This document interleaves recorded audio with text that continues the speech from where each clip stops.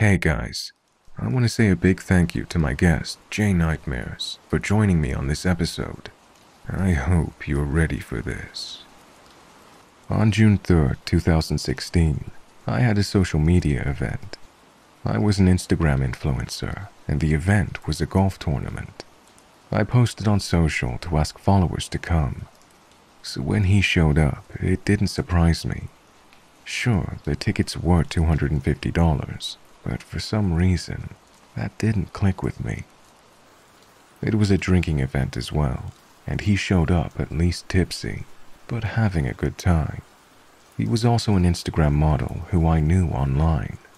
He asked me out on a date for after the tournament. I was a single mom, and because of the event, my parents were watching my kid until the next day. I said sure. We went off on the date, went to a bar and grabbed food. The man was handsome, but mostly charming as hell. We had a beer, and then in his car, he offered some weed. I rarely smoke, but decided what the hell. We hotboxed, then went off to a bar. He was friendly with everyone and made me laugh quite a few times. Then off to the liquor store for more alcohol, and finally to his house. I was drunk and high, so it was easy to sleep with me.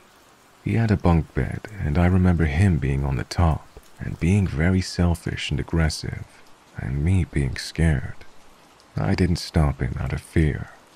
He had driven, and my car was still at the golf tournament location, and we were too far for me to afford an Uber back to my car. The next morning, I went to the restroom, and afterward noticed a long pipe coming from the toilet after I flushed. He came out upset because it was to water the weed him and his roommate were growing. I didn't know. I was still too drunk and high for it to click. I apologized deeply and was scared.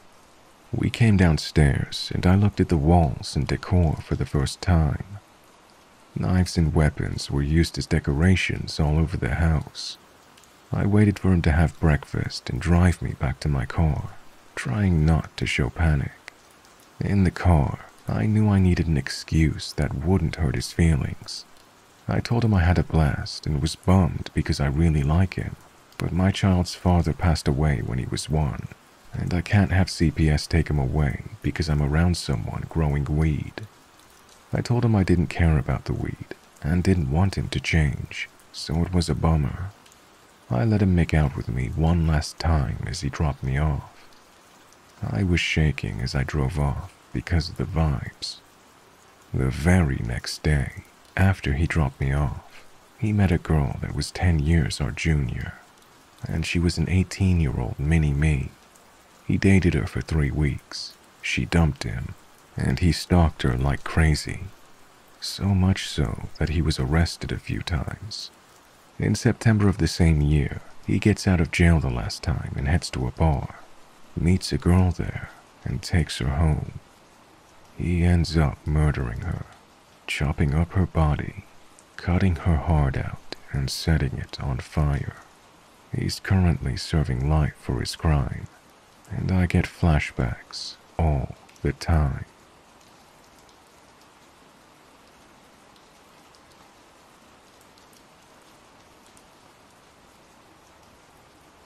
For a bit of backstory, I was working at a small chain motel in the Midwest as a night auditor. My hours were normally 11 p.m. to 8 a.m. With those kinds of hours, and being a woman, I'm bound to have some weird stories. The scariest time I've ever had working there happened within my first month. So, it was a little before my shift started, and because I was single and 22, I was on Tinder before work. I matched with this guy who seems cool, a little goth and alternative, and into Ouija boards and tarot, which is my type, so I was hyped at the time. We talk for a bit, and I tell him I have to go to work. We say goodbye. Now, that night was my first night off training, so I was running the motel by myself for 9 hours.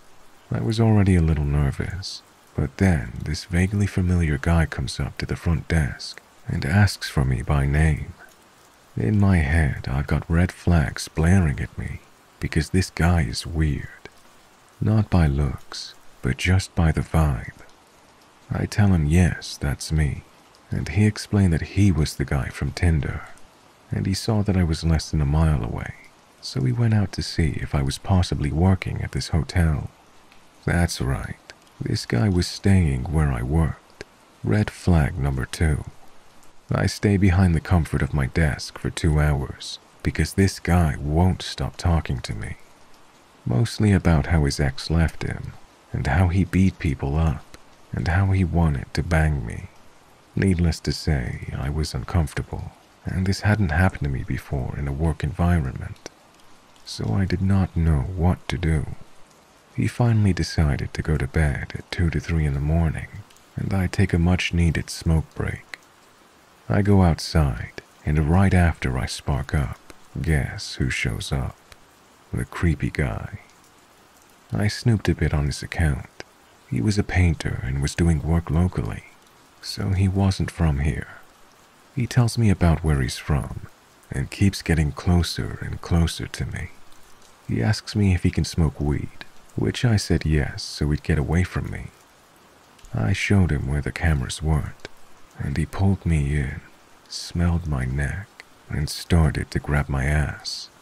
I swiftly hit him and told him he better not touch me again. I threw my cigarettes on the ground and grabbed my phone to call my boss before going inside. The creepy guy rips the phone from my hand and proceeds to text himself. Now he had my number.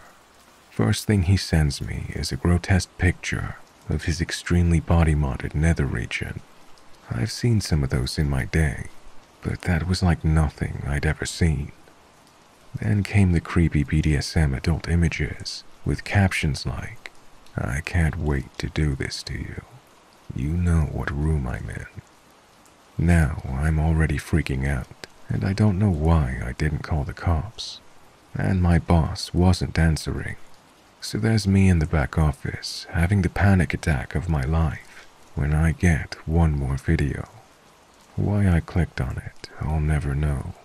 I refuse to say what I saw in detail, but it was a snuff adult video. Very violent, very sexual. I then locked myself in the back room, cried, and waited a few hours before proceeding to make hotel breakfast.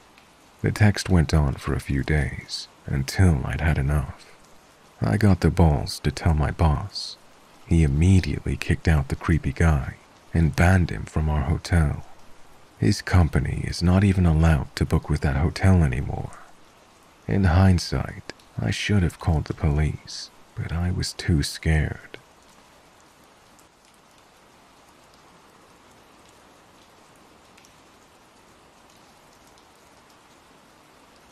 I'm so mentally and emotionally drained from this whole situation.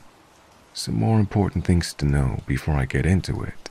I'm a 24-year-old trans guy who's a homosexual and aromantic, and even though I don't flaunt my sexuality, I don't exactly hide it either. I've made a couple of posts on Facebook stating this, so I don't know how she didn't know. She herself is a 23-year-old woman, and I've known her for almost 2 years. Anyway, this takes place the day after Valentine's Day, and I'm getting off work at about 3:30ish when Tiffany asks me if I wanted to get dinner with her at a specific steakhouse that I really like. So I join her at the restaurant, thinking we were just hanging out because I had no reason to believe that a lady I was friends with for 2 years would want to date an obviously gay man. I ordered chicken strips and water, and she ordered a lot of food, like a lot. During the whole meal, she tried to share her food with me, and I kept refusing because I just wanted chicken strips. We discussed a few topics and some weird ones. The weird ones were asking about past relationships and experiences with others. I vaguely mentioned that I haven't dated in a few years, and usually just end up getting my needs met with a stranger. I kept it vague as we were in a restaurant, and even though I'm open about my experiences with friends, I don't think that sharing explicit details in a public setting is appropriate. I honestly kind of felt uncomfortable as she tried to pry me for details, but I just told her that I didn't feel like this was a good place to talk about stuff like that. She eventually dropped it. Once we finished, I went to pull out my card to pay for my meal, and she stopped me, saying that she'd pay for it, and I asked if she was sure. She insisted, so I let her pay because my meal was really cheap. The bill total ended up being almost $100. Like I said, she got a lot of food. I thanked her for the meal and I Ubered home. About 2 a.m. on the 16th, 2 hours before I had to get up for work, I was woken up by a lot of Facebook messages from Tiffany, calling me all sorts of names, and other crazy messages from her. I responded half dead with, "What?" And as soon as I sent a few messages asking what she was talking about, she called me on Facebook Messenger and I answered, still half asleep. She immediately started screaming at me, saying, "I paid for your meal. I can't believe you. You led me on. I spent a lot of money on that meal. The least you could do was hook up with me." And some other crazy scream that I was unable to understand, because screaming at a half-asleep person through a phone doesn't come out as clear as you think. I ended up hanging up because I needed sleep, and maybe she was drunk or had messaged me by mistake, so I fell back asleep. Guys, I honestly thought that I'd never seen a grown woman go so batshit crazy. When I woke up at 4:30 in the morning, I was gifted with a wonderful wall of notifications of 87 Facebook messages and 17 missed Facebook calls. Thank goodness this girl didn't have my actual number. While I was getting ready and waiting to clock in at 6:30 a.m., I read them all, and the amount of horrible and disgusting things this girl had sent was just baffling. She called me everything from homophobic slurs, sexist comments, calling me a dirty half-breed who should have died in the womb along with your mom. I'm of Mexican and Spanish descent, so I think she was referring to that. She said some other extremely disgusting shit. She also demanded I pay her $100 for the trouble. After reading all that, I clocked in for my 8-hour shift, immediately regretting reading all of that before. And after getting off, I get home to more horrible messages. I sit down in a Discord call with friends, and I end up dumping the whole thing on them because I was stressed out and extremely cranky. And during that call, I'm thinking about how to go about this when a wonderful idea pops into my head. I should send some screenshots of these to her parents. So I pick through all the messages, making sure to get the best ones to send, and send them to her mom and dad. A little bit about her parents. Her parents are the sweetest and kindest people I've met. The mom is a sweet Southern Christian woman who's the type to bake cookies for the new neighbors and is very loving in the love thy neighbor no matter what. She knew I was gay and trans, but her daughter didn't until later. And her dad is the upfront and clear and take no shit kind of person. The way he talks is kind of annoying, but I like it because he tells you exactly what he thinks. Anyways, her mom messages me a bit later saying, "I'm so sorry about this. I had no idea. I can't believe she would say or do something like this. This isn't how we raised her. I hope you don't think we think the same about you." After about 10 or so minutes after, Tiffany messages me back saying, "Did you just message my mom?" And I didn't answer. Some time passes and her dad messages me, apologizing for his daughter's words and acts, and then goes on to say that they've kicked her out of their house, taken away permission to drive their car, refused to pay any more of her college expenses, and her brothers have cut contact with her, one of which is married to a Mexican woman. So you can imagine how he took the half-breed comment she made. After that, it was silence. No messages, no calls, no nothing. Until today, I get on and went to go look at Facebook and notice her Facebook is gone. She's completely deleted it, so it's over. I'm not afraid of her finding me because she doesn't know where I live or work. She doesn't know any of my contact information other than Facebook. This whole situation has been unnecessarily stressful and just terrible. I did ask her parents if they were okay with me talking about it publicly, and luckily they were okay with it.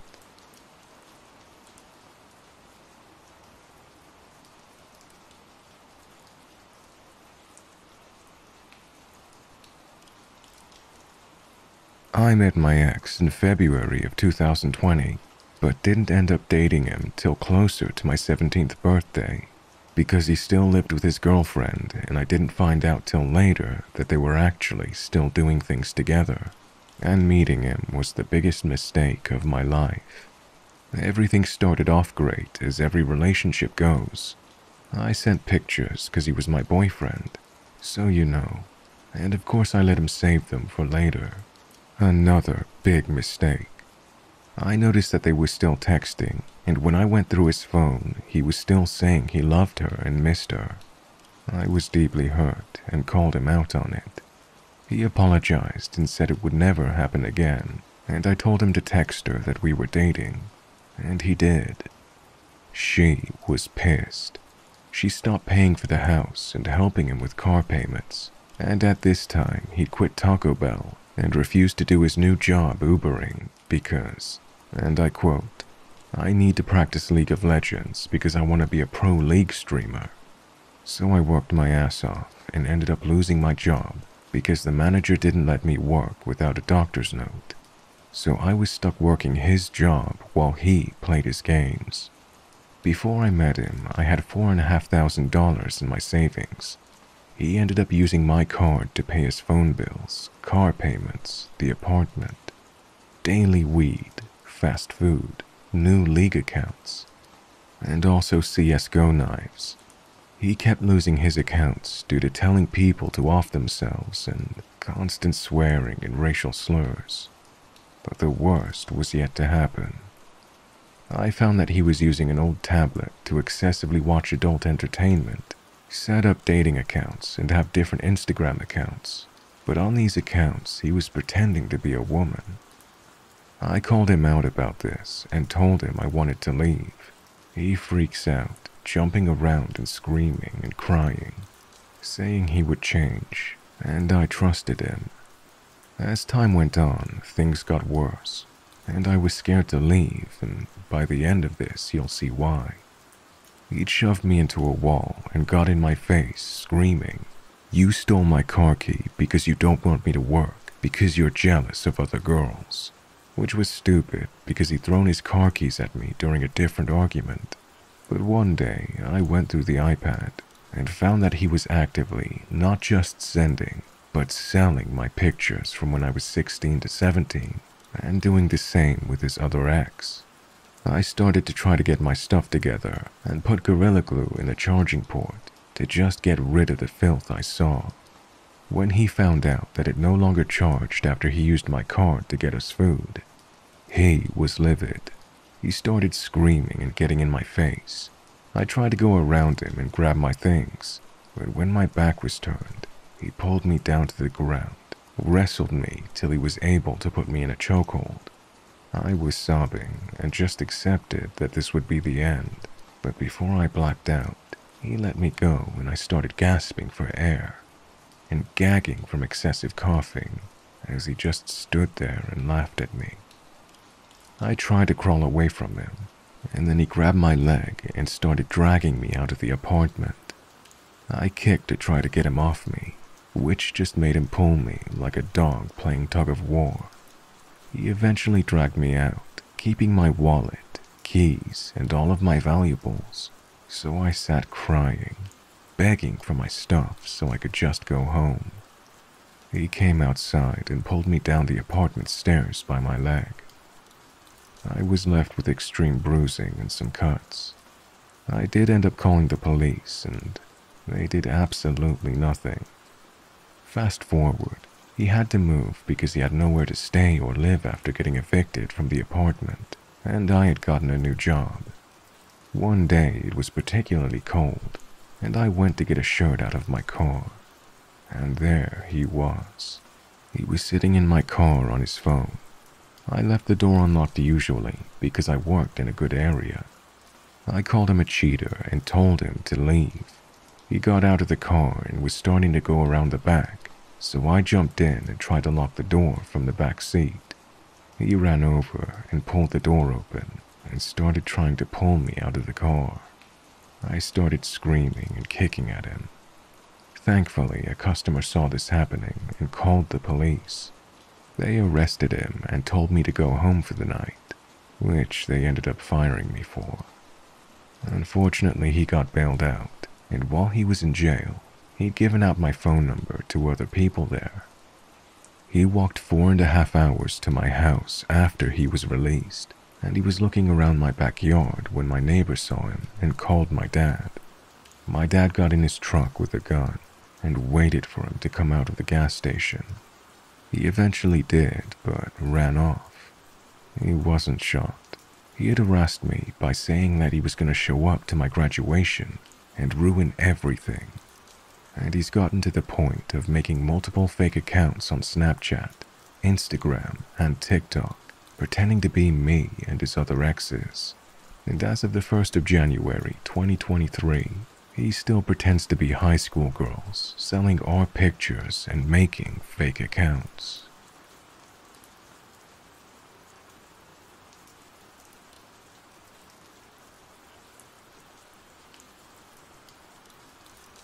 We've all had bad dates, right? This is the only date I've had to date that rang every alarm bell and waved every red flag. I'll start this by saying I don't go on many dates, but when I do, I make sure I follow safety protocol by only meeting my date in public spaces. I let either family or friends know where I'm going, and I park in a populated place close by to wherever we meet. Anyway, this date initially suggested we meet at his house to watch a movie and have a few drinks. I said no, I don't feel comfortable with that. I only want to meet in public. He seemed okay with this, but then brought it up a few more times and said if money was an issue, we could meet up another time or forget about it altogether. But my date backtracked and went with my idea of meeting at a cafe that I chose. Anyway, he turns up in a 2-door car and goes into the cafe, and I follow behind and introduce myself. After a polite introduction, things begin to get a bit weird. I order a Coke and he says, "Don't you want a drink?" I was gonna pop into a bar and get one. I say no, I'm not drinking, and he looks at me confused, as if I'm being unreasonable. I already explained in messages I don't drink as I'm on medication, so having to re-explain it again pissed me off. He seemed to disappear and goes to order a cider from the bar, while I get a table. Anyway, we sit down with our drinks, and the date immediately goes on about going back to his place, even though the original plan was to stay here and order food, and I already stated that was not happening. He says something along the lines of having a few drinks and eating at his place, and I said we don't have to eat, we can just have drinks and leave. He gets defensive and says he has money, but prefers it if we go back to his place. I make a joke and say, "You're not a killer, are you?" And instead of laughing it off, he stares at me uncannily and says, "You don't think I would hurt you, do you?" I laugh uncomfortably and say of course not, but really I'm relieved this date won't be going any further. My date suddenly says, "Are you gonna follow me in your car? Because that wouldn't make much sense. How about we go into my car? But I've got packages in the front, so you'll have to squeeze in the back, and I'll drop you off back to your car after." In reality, that made less sense than me following in my car and driving home from his house. The fact it was completely illogical made it even more creepy in my mind. Every alarm bell was going off at this point. I said, "Look, I don't want to go to yours, and your insistence is giving me the creeps." My date looks shocked, mumbles something about needing the toilet, and excuses himself from the table. A few moments later, I see him through the cafe window getting into his car and driving off.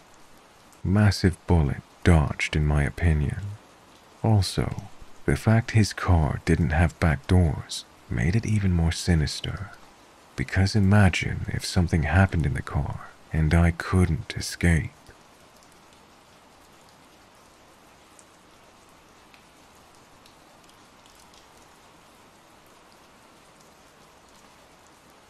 This was in April 2021. For a bit of background, my name is Janelle. I'm a 21-year-old French girl. I'm a student in Lille. I was tired that I was not finding true love, so I decided to have my first time with my best friend. Then I find a fantastic sex friend which I get along with wonderfully on all levels. We were together for about 3 months.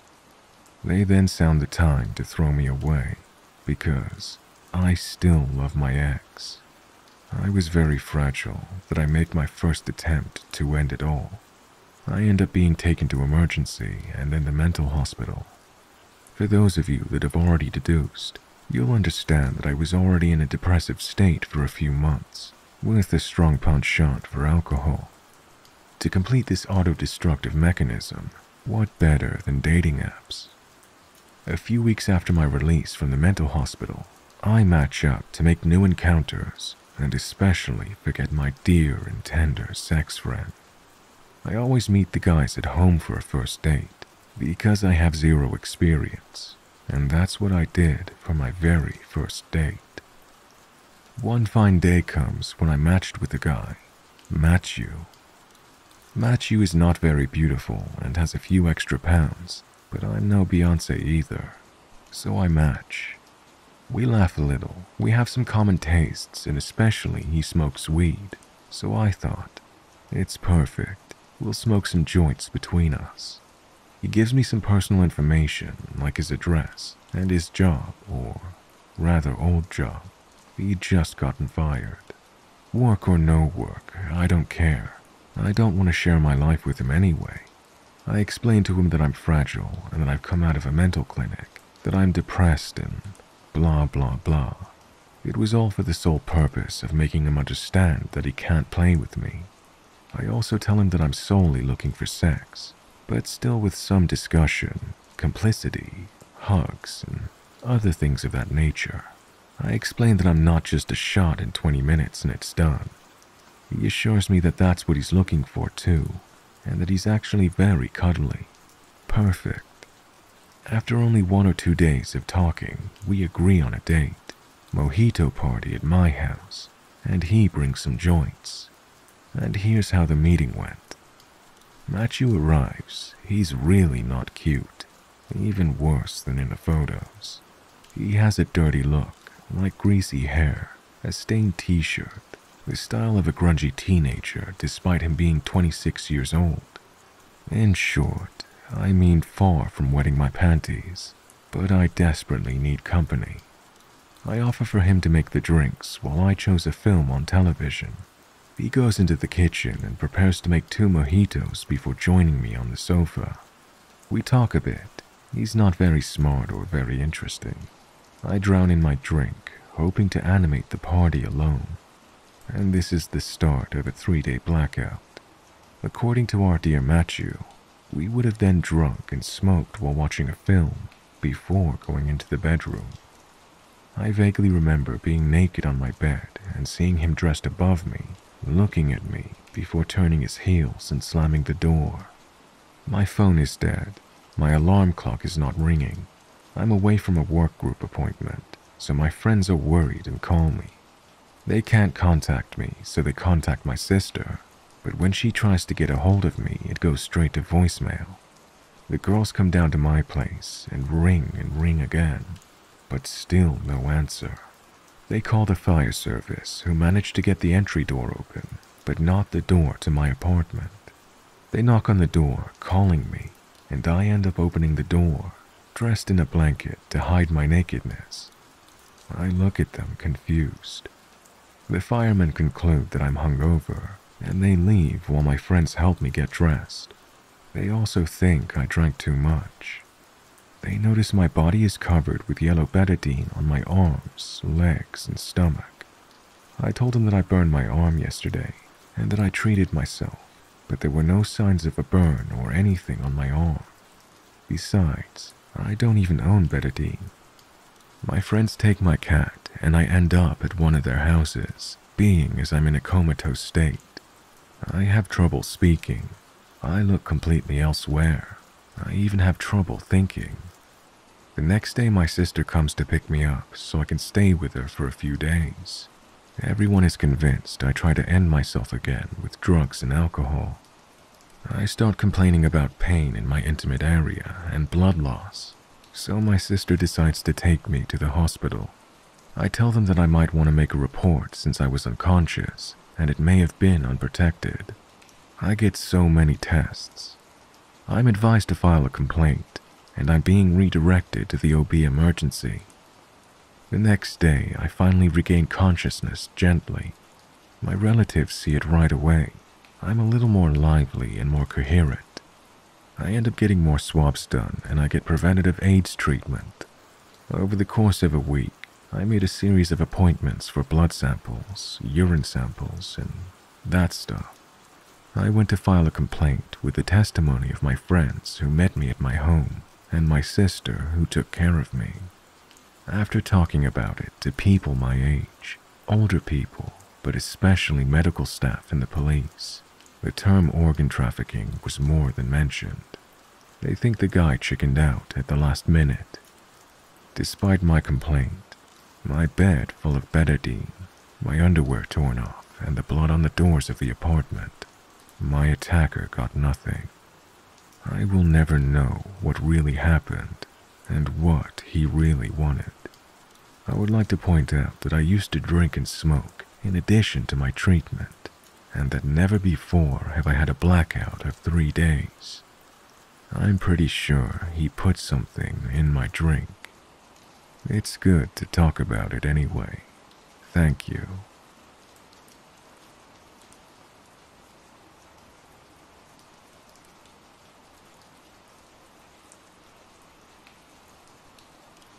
For a little bit of background, I'm in a wonderful relationship now with a guy I met on Tinder, so this is in no way, shape, or form me shitting on the app.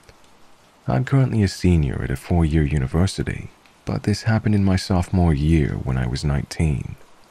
For me, it was pretty hard to find someone to just casually date and get to know, since I'm a bit of an introverted individual and wasn't looking for any old hump and dump.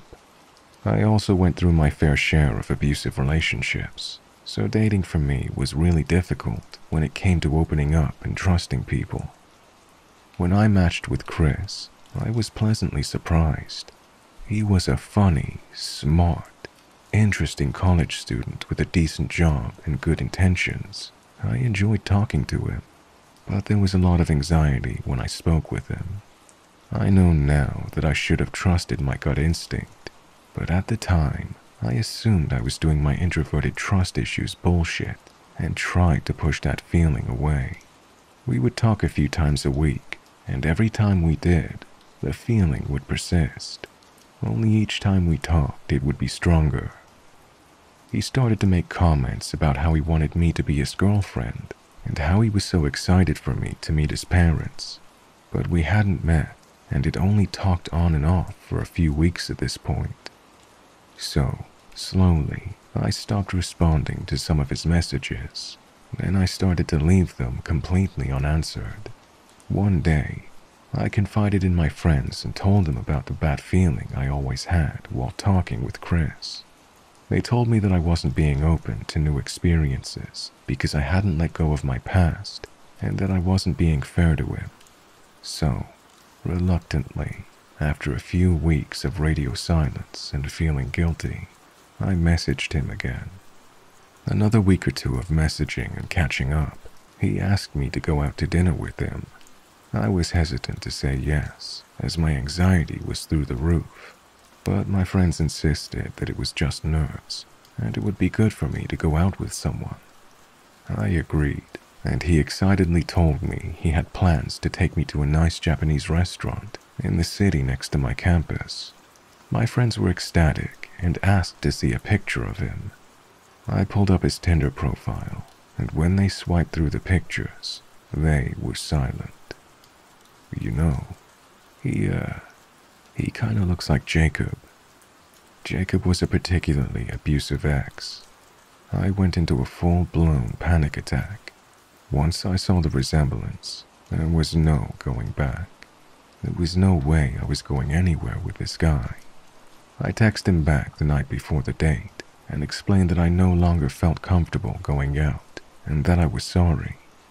He never texted me back. That same week, I started getting multiple phone calls every day from an unknown number.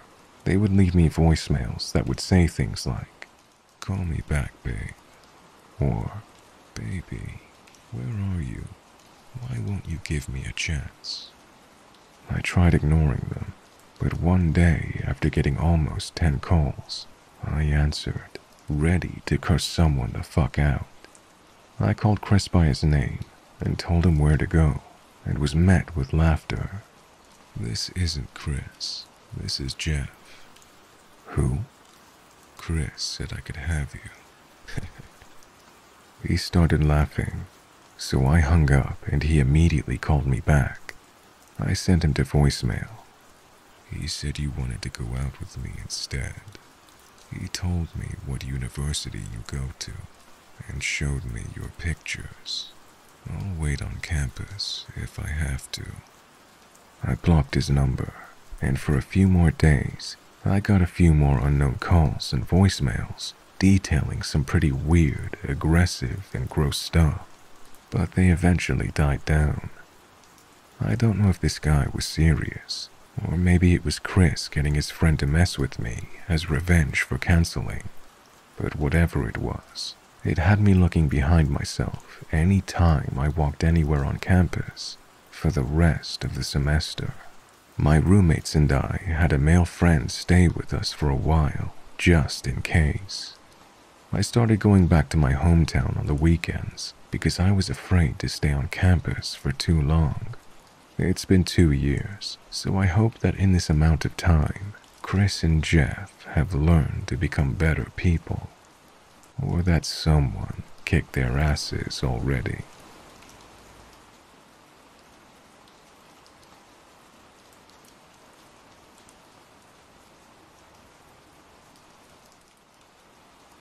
So this happened about 10 years ago when I was in college.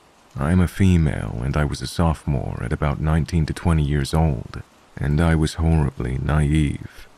The college I went to was a religious school and had several rules that students had to follow. The rules important to the story are: no drinking on campus.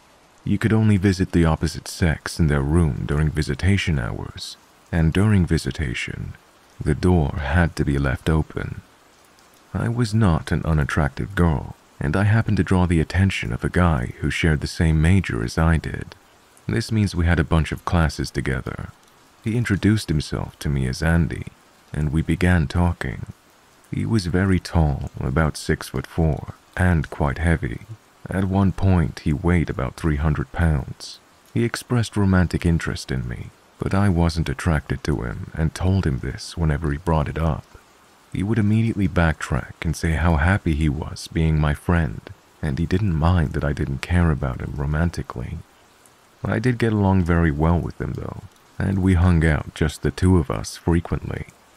The other people in our class began to expect to see us together, and we became fast friends. Andy had a girlfriend when we met who attended another school. He broke up with her during the summer break between freshman and sophomore year, but unbeknownst to me, the reason for the breakup was that he wanted to start pursuing me more actively. When I came back from summer break, something had changed. Andy became more forwards towards me, often making comments about how pretty I was and that I should be with him. I began to become uncomfortable with the attention and told him so many times. I unfortunately didn't want to lose him as a friend, since he was one of only a few friends I hung out with. A lot of those friends I met through him, so if I had to cut him off, I would have close to no one to talk to. Andy would often swing wildly from charming and sweet to insulting and manipulative. He would offer to take me places and help me with things, then would say that I owed him something in return for those things. He would say we were so close and we should just date, since we were already practically together all the time. Alcohol made it worse. I tried to avoid drinking with him, but it did happen occasionally, either off campus or sneakily while in his dorm room. He sometimes used my past relationships to manipulate me into feeling guilty. As a religious person, I'd committed a cardinal sin by sleeping with the 2 guys I'd previously dated before meeting Andy. He brought this up a lot, implying that I was damaged goods because of this. He at one point told me, "I'm the best man that you could possibly get because of your past." Eventually, I caved and told him I'd date him just to see if there were any feelings there whatsoever. This, of course, made him ecstatic, but it also made him extremely overprotective of me and jealous of any attention I received from anyone of the opposite sex. He would call and text me constantly, and if I didn't pick up the first time, he would call me until I did. He constantly questioned where I was going to be and would follow me there if possible. I worked for the college as a short order cook at their late night grill, and Andy would wait for me to get off work almost every night. He would sit at one of the tables for hours, just waiting for me to finish my shift. It began to creep me out, but I chalked it up to him being an overprotective boyfriend. We did eventually have sex, but I was still not physically attracted to Andy, and I was essentially waiting for him to finish every time we did the deed. He made me feel like it was a necessary part of our relationship, and that, because I slept with my exes, I also needed to sleep with him. Despite this, I did genuinely enjoy his company and our conversations when he wasn't being possessive. We tried being in a relationship for 2 months, until Christmas break rolled around. When I went home, I had the chance to clear my head and speak to my family about the situation. My mom especially seemed uncomfortable with how frequent Andy contacted me, and it got way worse while we were apart. He got a hold of my family members' Facebook pages and phone numbers, and he would call or message them whenever I didn't immediately answer his calls or texts. It got to the point where he was calling me upwards of 10 times a day, and I had hundreds of texts from him. I honestly couldn't afford this relationship anymore. After thinking long and hard about it, I called him up. I told him how I felt, that I thought this relationship wasn't working. I said the cliched phrase, "I still want to be friends," and I genuinely meant it. Andy flipped out. He began calling and messaging me even more frequently than before, at all hours of the day and night, swinging wildly from, "You broke my heart, please come back to me," all the way to, "How dare you, you stupid bitch, I deserve way better than you," and he'd go back again.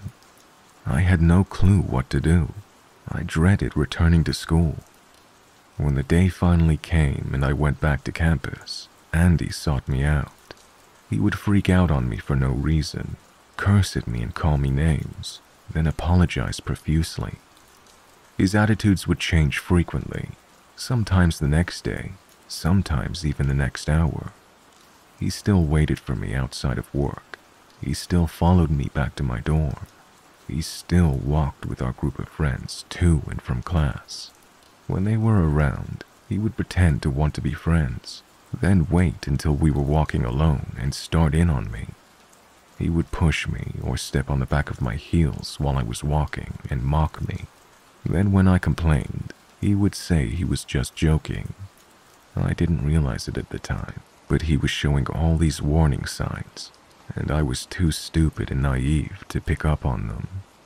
I did tell him I thought we needed to spend some time apart, and that worked for a short while. Andy eventually seemed to even out, and a few weeks later invited me to his dorm room to play video games with him as a peace offering. When I arrived, he snuck me in the back way so we didn't have to leave the door open. He offered me a drink. This made me nervous, but I was an underage college student, so far be it from me to turn down an alcoholic beverage. Everything seemed to be going all right. We were getting along and joking around, so I got more comfortable. I had another drink, and very quickly after this, I started to feel exceedingly tired and had trouble standing. I don't know if he was topping off my drink when I wasn't looking, or if, God forbid, he put something in my drink, but there was no way I was leaving that room that night. And he became very accommodating and arranged for me to crash on his couch. I agreed, but I could tell something wasn't right, so I told him in a drowsy voice while slurring my words that under no uncertain terms was he to try anything sexual that night. He laughed it off, but agreed, and the last thing I remember is curling up on the couch and falling asleep. I don't need to tell you what happened that night while I was passed out. The next morning when I found out, I was horrified. I yelled at Andy, who laughed it off as something funny, that I brought it on myself by drinking. I then left. I went to my dorm room across the campus, crawled into bed, and cried. I skipped classes that day and stayed in my room the whole time. I called out of work. I didn't want to do anything or see anyone. I didn't tell anyone what happened then, and I honestly didn't know that what happened was considered sexual assault until months later. At some point during the afternoon, Andy tried to sneak into my room. I freaked out, yelling at him to get the fuck out. He apologized and told me he just wanted to drop off some things, and he didn't think I'd be there. He had a hot water bottle and flowers. How sweet. Not. He kind of threw them in the room and shut the door as I yelled at him to leave me alone. A couple of months went by. Andy still followed me sometimes, but I told him to back off. He still messaged me, but I mostly ignored him. He followed me off campus on multiple occasions, and I also learned that he'd been following me around for quite some time. I began to develop anxiety about seeing him everywhere, and I went to the campus doctor. I explained parts of the story to him, and he gave me some Xanax and antidepressants to help with my paranoia. I tried my best to function, but my grades suffered, and so did my friendships. By this point, I had maybe 3 friends left who didn't think I was this horrible person that led Andy on, and then dumped him and broke his heart. The icing on the cake for me was when Andy crashed my birthday party. Apparently he asked one of my friends if he could help plan it, but she didn't know that we weren't speaking, so she agreed. He showed up to the park where it was being held, drank all the alcohol, then began telling my few friends that I still had how much of a bitch I was. He called me a whore. He told them I led him on and broke his heart, and the entire evening was ruined. Unfortunately, he was too drunk to drive himself home, so I was nominated to bring him back by driving his car. I mentioned I didn't want to do this by myself, so a friend offered to ride with me to help carry him into his dorm room, but immediately after that, she booked it. She left me alone with him in his dorm room, even though I told her I was extremely uncomfortable being alone with him. She knew some of what happened, but I think she figured I was being dramatic or exaggerating. Immediately after she left, all of a sudden he wasn't that drunk anymore. He immediately turned hostile and threatening. He told me if I didn't stay with him, he would hurt himself, and he pulled out a pair of scissors. He held the blade of his scissors to his wrist, and I took a step back. I was at a loss of what to do in this situation, so I simply stated that he shouldn't hurt himself, but I really wanted to leave. I backed up and slowly went for the door, but he jumped up, dropped the scissors, and grabbed my wrist. He yanked me back from the doorway and twisted my arm behind my back until I cried out. He then threw me against the wall face first, slammed the door shut and locked it. Then he picked me up and tossed me onto his bed. I was terrified, but I told him that if he didn't let me go, I would scream. He covered my mouth with his hand and told me if I screamed, I would get into trouble for violating visitation. He said he was going to let me up if I promised to stay in the room with him. I tried to portray that I was calm and relaxed, but inside, I was scared for my life. I thought if I stayed, he would try to assault me again, or worse. I agreed to stay with him, and he let me up off of the bed. I sat up, and with all the strength I could muster, I smiled. I said I would be okay hanging out with him, but I really had to use the bathroom. He agreed, but told me not to take too long. He said he'd be waiting outside the door. The dorm bathroom was actually a shared bathroom between two dorm rooms. In Andy's room, there was a door to the right that led to the bathroom. Then if you walked through the bathroom, there was another door on the opposite side that led to another dorm room. Both bathroom doors could be locked from the outside to prevent someone from one dorm using the bathroom to access the other dorm room. I went into the bathroom and closed Andy's door, then prayed the guys who lived in the next dorm room were trusting enough to leave the bathroom door unlocked. I walked to the other side and tried the doorknob. Miraculously, it turned, and I opened the door into the room of two very surprised guys. I apologized and mumbled, "I just need to get out of there," before turning to leave. They both stared incredulously at me as I ran out of their front door. I left that residence hall and ran all the way across campus to my dorm. All of a sudden, I heard footsteps behind me, and I heard someone shouting my name. My heart sank. It was Andy. I panicked, but the hall that housed my dorm was directly ahead of me. I picked up the pace, and Andy followed suit. He was gaining on me, and it had been ages since I ran. I could see the entrance to my dorm. I had my key out and grabbed the door handle of the first set of doors. There were two sets of doors that led into my residence hall. The first one was always unlocked, but the second set you needed a key for. When I got inside the first set of doors, Andy caught up to me and grabbed me by the arm. He tried to use his weight advantage to pull me back away from the second set of doors and out of the entrance. I fought with everything I had, yelling at him to let me go the whole time. I saw through the dorm window that there were people inside the foyer, and if I could just get their attention, I could get one of them to open the door. I finally managed to get close enough to the second set of doors to knock. The instant I knocked on that door, Andy let me go. He walked away quickly, letting a few choice curse words fly in my direction before jogging back in the direction he came. When a guy from inside the foyer opened the door, he saw a girl who was out of breath and on the verge of tears. He asked me if I was okay. I said, "I think so," then waved him away. I ran to my dorm room and locked the door immediately. The very next day, I contacted my RA about the situation. I showed her some of the messages Andy sent me and explained that he had broken visitation by coming into my dorm room to drop stuff off for me, and that he had just chased me across campus. She was immediately concerned and contacted the Dean of Discipline. They instituted a ban of Andy being allowed to enter my dorm and told him to stay away from me and not to contact me anymore. It took him a long time to even begin to comply. I should have gone to the police, but when I met with the Dean of Discipline, he strongly encouraged me to keep everything in-house. He said, "We are a family, and we will deal with this internally, like a family should."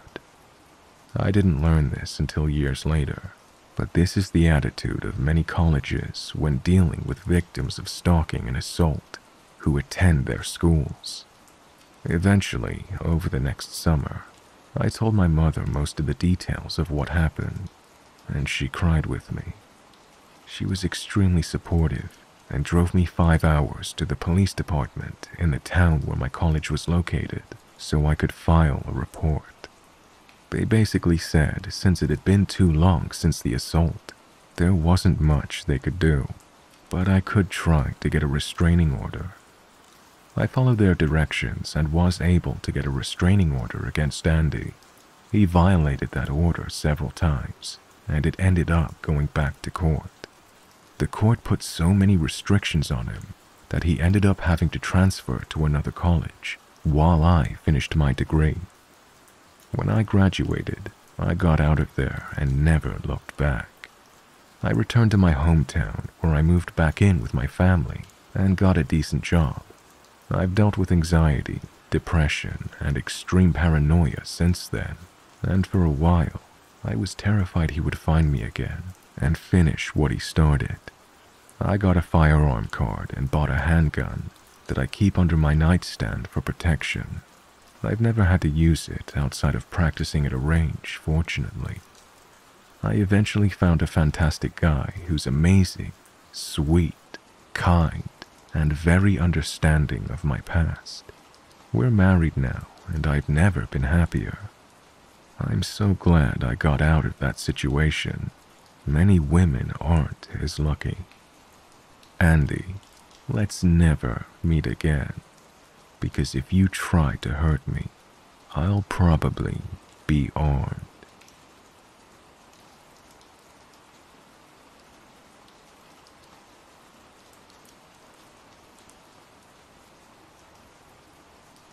When I was 16, my friend had told me one of her boyfriends liked me. I asked which one, and she said Austin. I said that I would be okay with her giving him my number. She did, and a week later, he became my boyfriend. There was nothing out of the ordinary at first. He seemed like a nice guy, and I felt like I could trust him. Fast forward to a week later. I was at his house, and he wanted to make out with me. I said no because we were in the middle of a video game.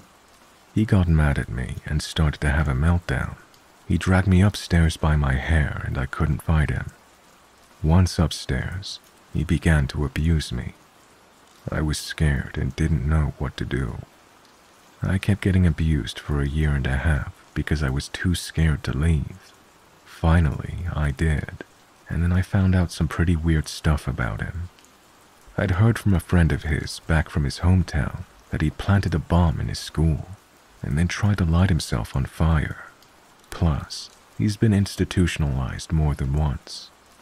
Okay, major red flags, and I wish I would have known a lot sooner. I graduated high school early, at the age of 17, and then moved out of town and started going to college. I had Austin blocked from everything: phone, Facebook, Twitter, basically any social media site. I blocked him if he was on it. Not even a month into college, I kept getting these calls and texts from numbers I didn't know. It was him. I had to constantly block numbers. I was getting tired of it, so I answered one. He was asking me which dorm I lived in because he was on campus and wanted to see me. I threatened to get security and the police if he did not leave. He hung up. I'd gone home that weekend, and then there was a knock on the door. I answer it, and it was him. He was holding a coffee cup and smiling at me. He tried handing me the coffee and told me it was my favorite kind. He was right. It was a regular order at the local coffee shop. I asked him how he knew that, and he confessed that he'd been watching me when I go there.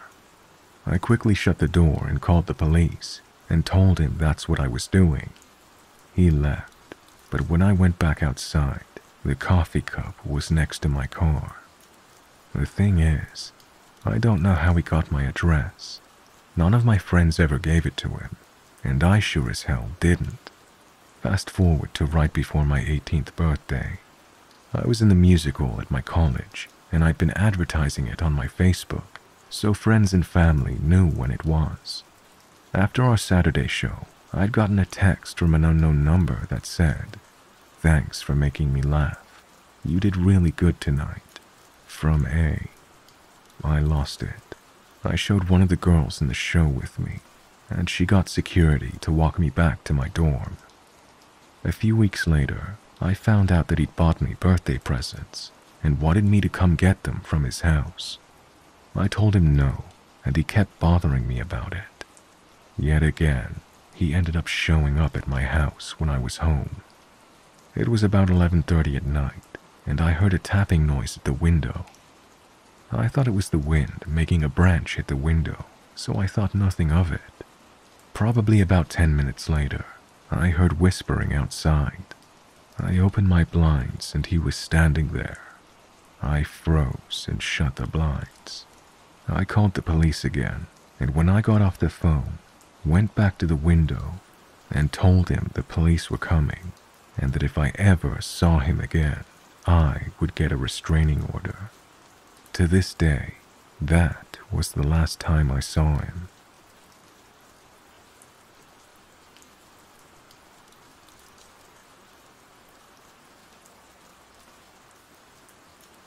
I'll start with some brief context. I lived with an abusive male partner who didn't value my safety whatsoever. He got really mad if I didn't leave the door unlocked, and we lived in a not-so-great part of town. He was way older than me. I was barely 18 at the time, and he was 26. Neither of us owned a car. He worked at Waffle House, and I was getting sick constantly, so keeping a job wasn't easy for me. He liked drugs and alcohol, and he traumatized me in regards to both. He blamed me for his usage and would assault me while he was on it. Fun fact, he said if I reported his conduct, he would blame me because he was the one on the substance, even though he held me down and forced it, not me. I digress.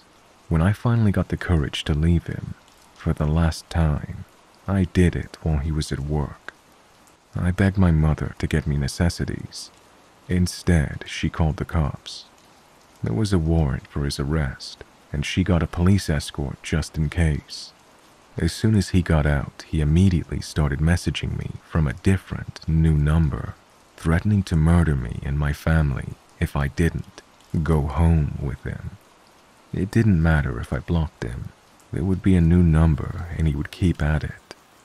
I was scared, but I thought for the most part I was safe. After all, he didn't have a car. I was wrong. About a week into this, he and his gun-owning friend showed up. He banged on the door and was screaming. His friend owning a gun is important because he repeatedly said that he and his friend would shoot us. My window was on the second floor facing the street, and my stomach dropped when he saw me. I immediately dropped and army crawled to my little brother's room and hid in the closet. His window faced the backyard, and I guess my monkey brain felt safer there. I was the only one home, and scared that if I breathed too loud, he'd hear me. I was terrified. I didn't want to call the police because my dumb ass thought he'd hear that too. I silently texted my mom. Police arrived about 20 minutes after my mom said they were on their way. He and his friend were taken into custody after the same friend had gotten him out on bond. His friend did have a gun, but he didn't. Bottom line, I was able to get a restraining order, and I'm strictly sober, and definitely in therapy after that.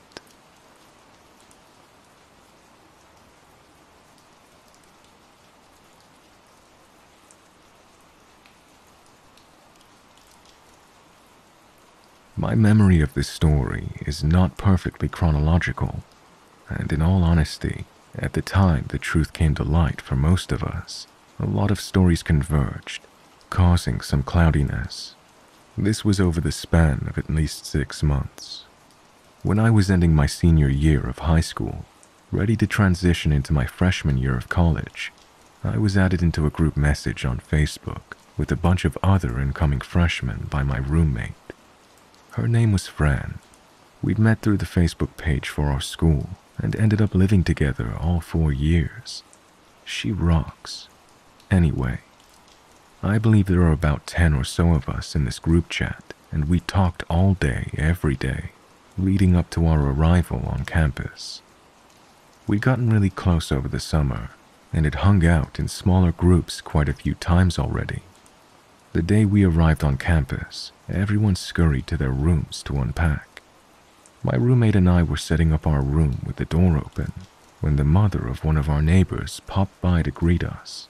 We went over to their room to meet them, and their mother introduced us to her daughter, Sam, and her roommate, Nancy.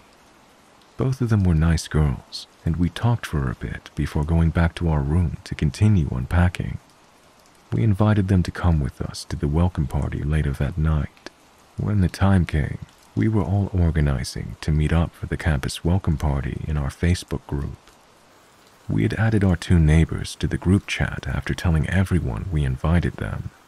We agreed on a time and all met up down there.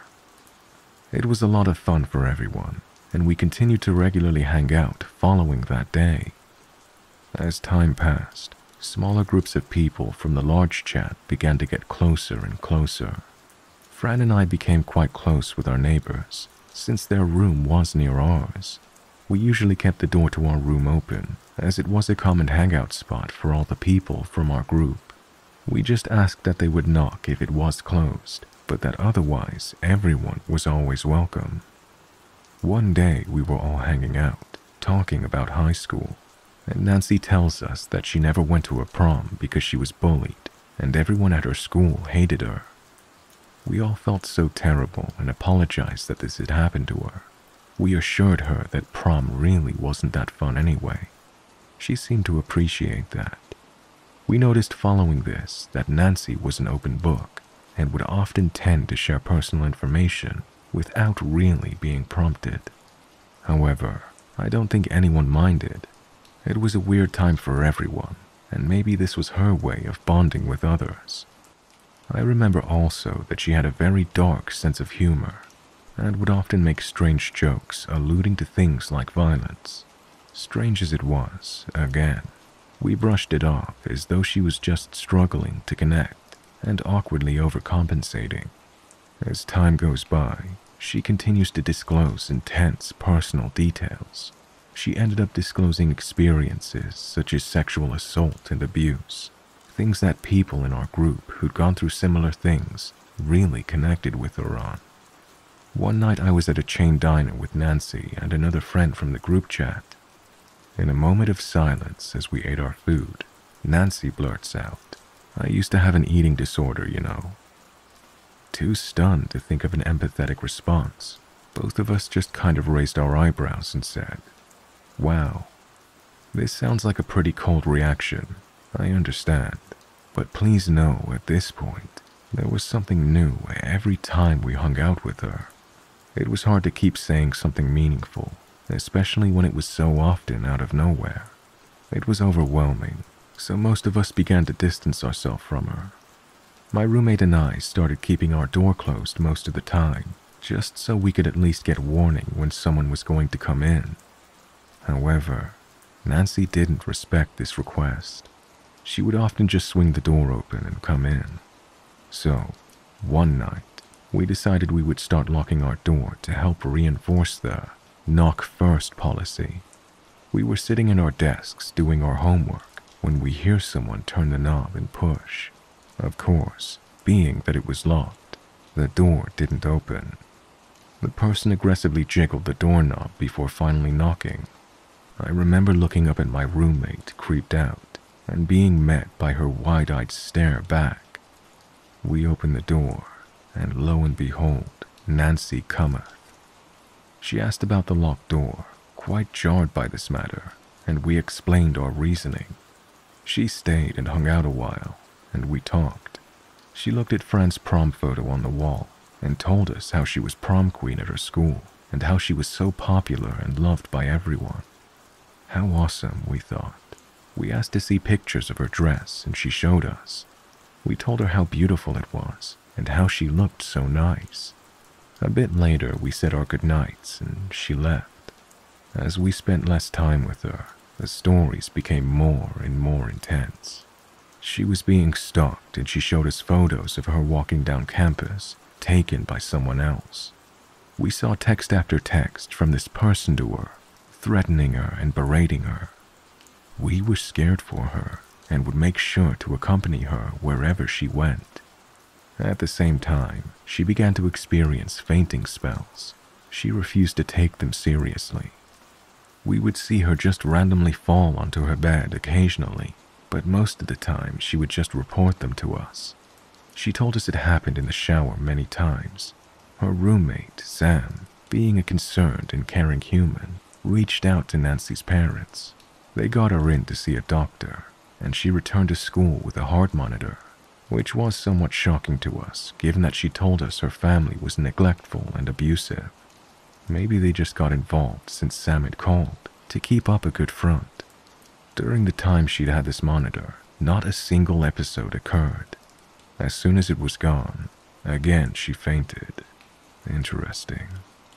We were not in the business of questioning anyone's health or looking to accuse someone of dishonesty, so we simply continued to distance ourselves.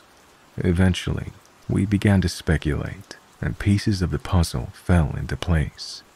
The first thing we realized was that the prom stories did not match up.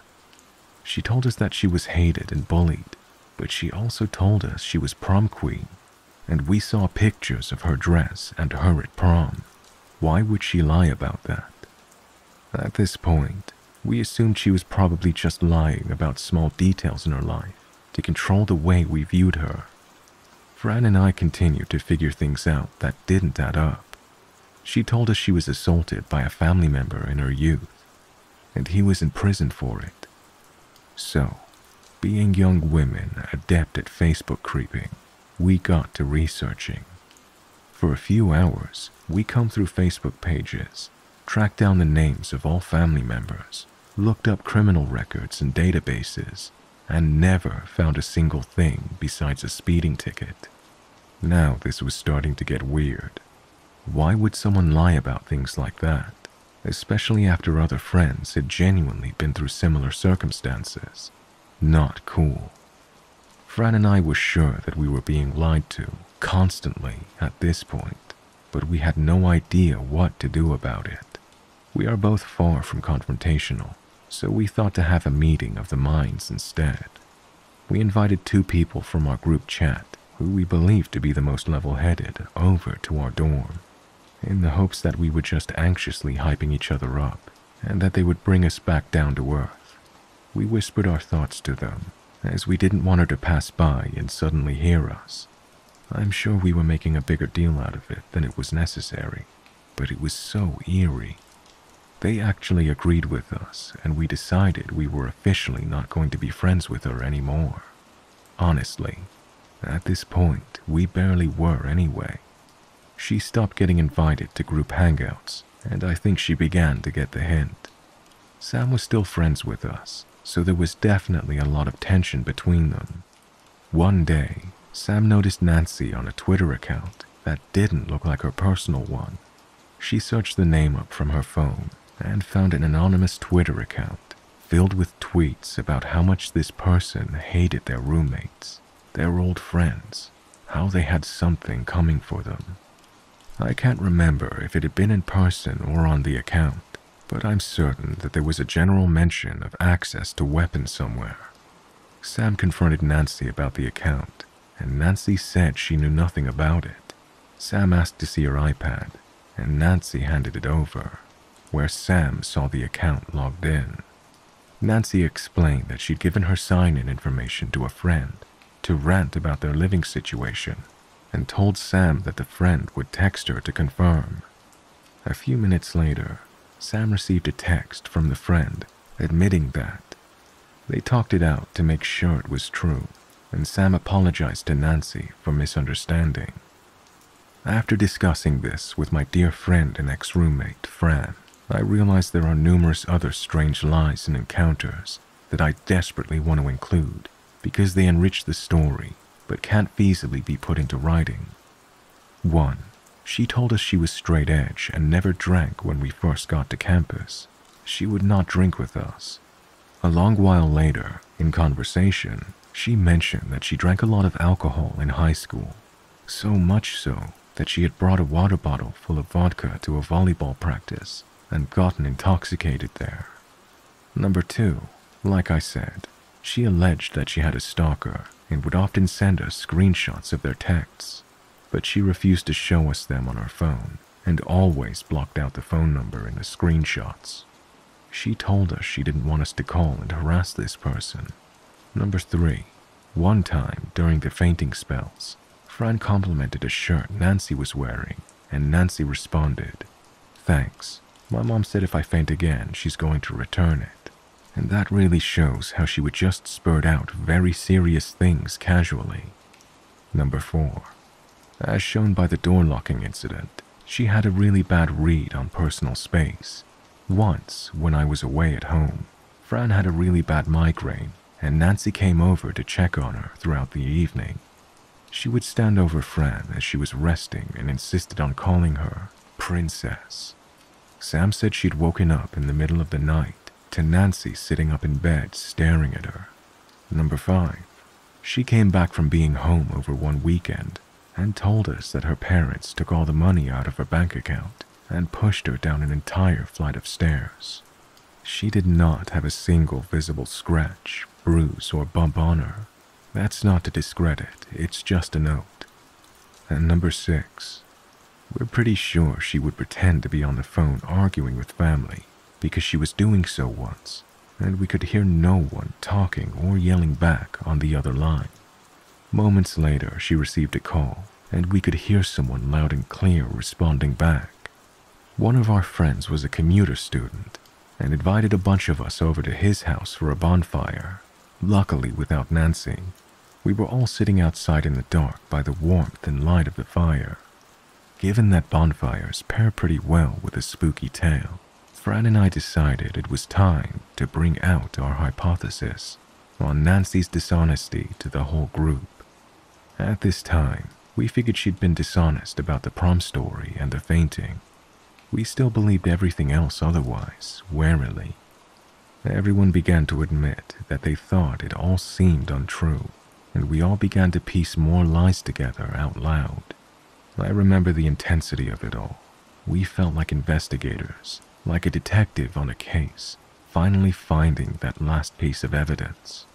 For a long time, we all got really energized and were on a passionate group tirade about the whole situation.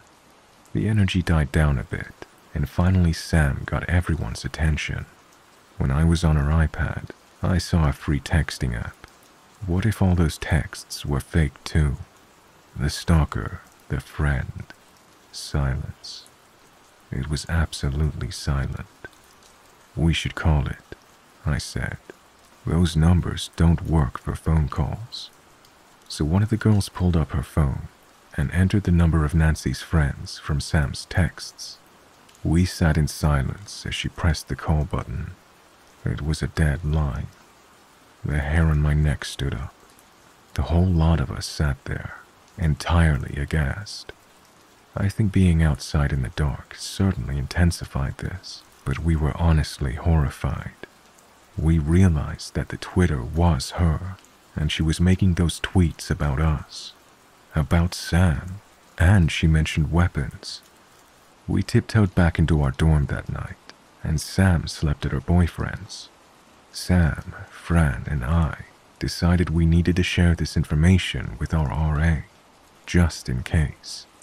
We concocted up a rather ridiculous plan on how we would get there without Nancy noticing. We asked to meet the RA in the downstairs office, rather than one of our rooms. Then, and this is the ridiculous part, we each went down a separate staircase. Highly unnecessary and hilarious to me in hindsight, but I think it highlights just how scared we really were at the time. We disclosed most of the information to the RA that pertained to us being in danger, but nothing about abuse or assault.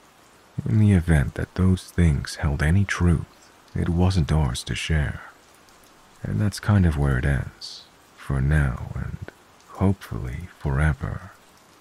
I can't quite remember much detail after that night, and I don't think the RA did much more than just talk to her, but I'm not sure. She got a new roommate and moved out. I know she befriended some new people and they stayed friends, as far as I know, until we all graduated. In all, I don't know if she was ever truly a threat to us. I somewhat still believe much of this was a strange and unacceptable way to try and connect to others. There's a piece of advice that my roommate's awesome mom shared in all of this, and a warning I heed to others. If something seems too good or bad to be true, it probably is. Regardless, for my own well-being, I have kept my space from Nancy and intend to indefinitely.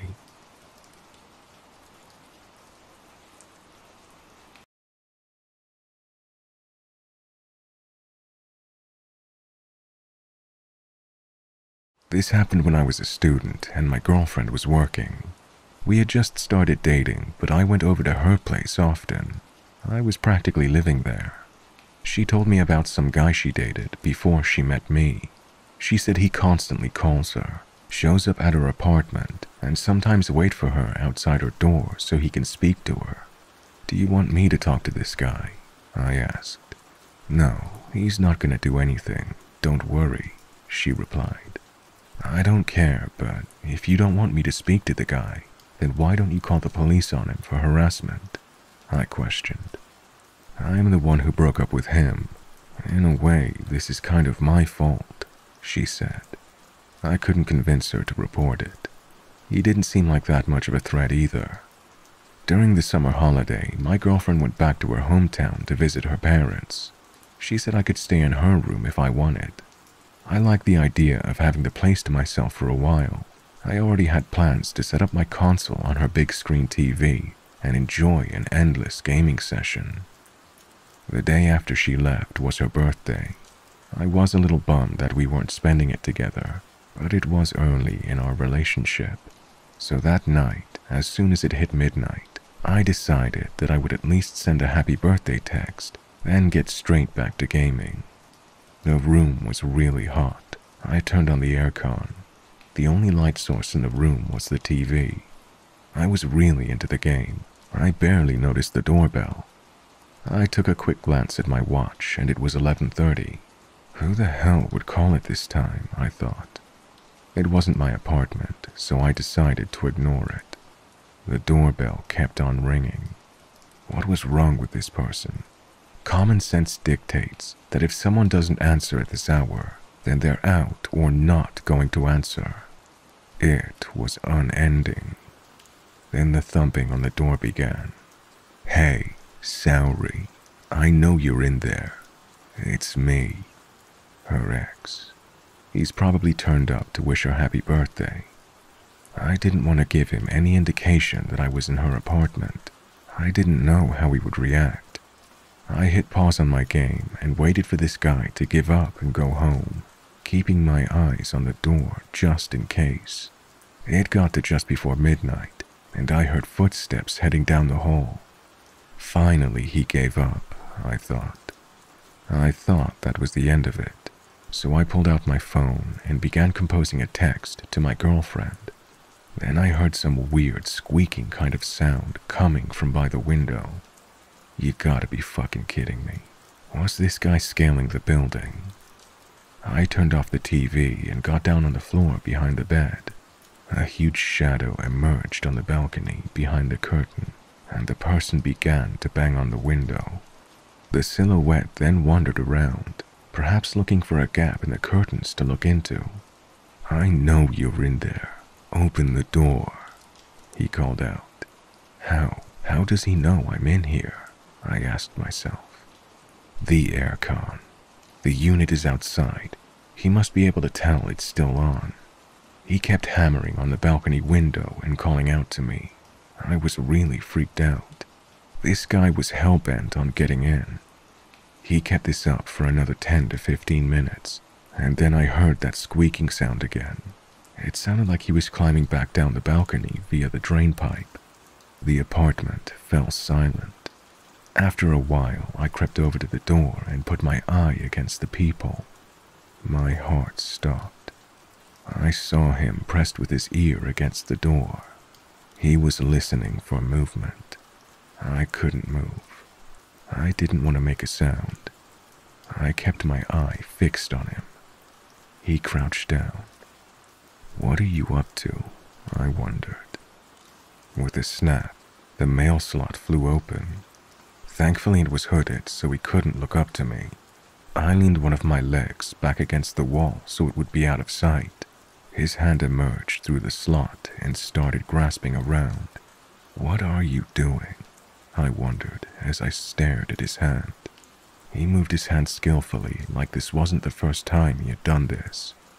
In his hand, he held a weird carpentry tool. I think it's called a set square. It was slowly moving up towards the lock. The tool clattered against the lock. It made me shiver. I didn't know what to do. "It's only a matter of time until I get in there," he muttered as he strained to reach the lock. I had to think. What should I do? My mind was racing. Do I call the cops? How long would the police take to get here? Wouldn't he hear me on the phone to them? What do I tell the police when they get here? It's not my apartment. What would my girlfriend think if I called the cops to her place? Should I fight this guy? Surely he will get angry when he finds out I'm in his ex's apartment. What if he flies into a blind range? Should I get a weapon? A knife? Could I actually stab someone if I had to? I was panicking. I was no closer to coming up with a strategy. While I was there thinking, the tool was getting closer to the lock. It was time to make a decision. I kicked his arm holding the tool as hard as I could and simultaneously threw the chain on the lock. The arm quickly retracted through the mail slot. Things were calm again. Bang. That terrible sound echoed through the apartment. He was trying to kick the door in. My girlfriend's apartment wasn't exactly Fort Knox. It was a pretty old building, to be honest. Judging by the size of him, he could get that door down. I could see the door shaking with each kick.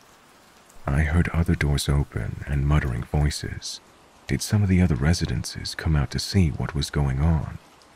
I looked through the peephole and saw him run off down the hall. He made so much noise. Surely everyone's reported it. He must be thinking that too. He won't be back. At least not tonight. That night, sleep didn't come. When my girlfriend returned, I explained everything and asked her to please move as soon as possible. I dread to think what might have happened if she was home alone that night and not me. Thankfully, she did move, and I moved with her. She changed her number so that creep couldn't get in touch with her anymore. We live in a new town now, pretty far away. What freaks me out, though, is that this guy was hell-bent on getting in. I have no choice but to assume he's still hell-bent on finding her. Who knows? I may have even passed him in the street.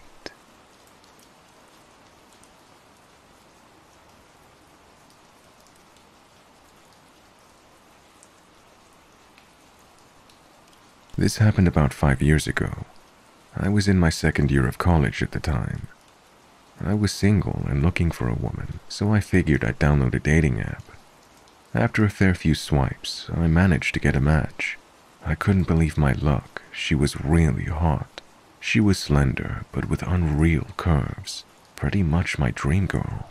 She was straight in with the messages and straight to the point. It seemed like we were both looking for the same thing, so a meetup was set up quickly. We met at a hotel room and it became a regular thing. I always picked up the bill.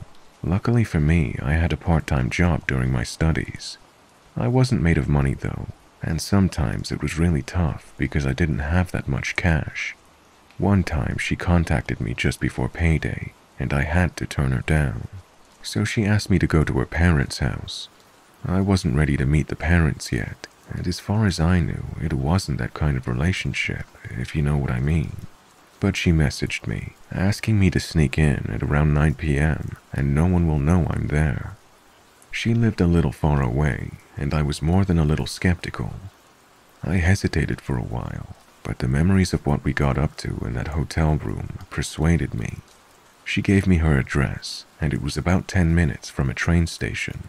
I found the house, and it looked clean and pretty ordinary. I wasn't picking up any bad vibes from the outside. I wasn't overly happy about sneaking in, though. The house did look kind of deserted, but so did a few of the houses in the area. It was in the middle of nowhere, the backwoods of Saitama. I had to climb a little to get into her room. It was kind of like a scene from a movie. I got into her bedroom easy enough, though.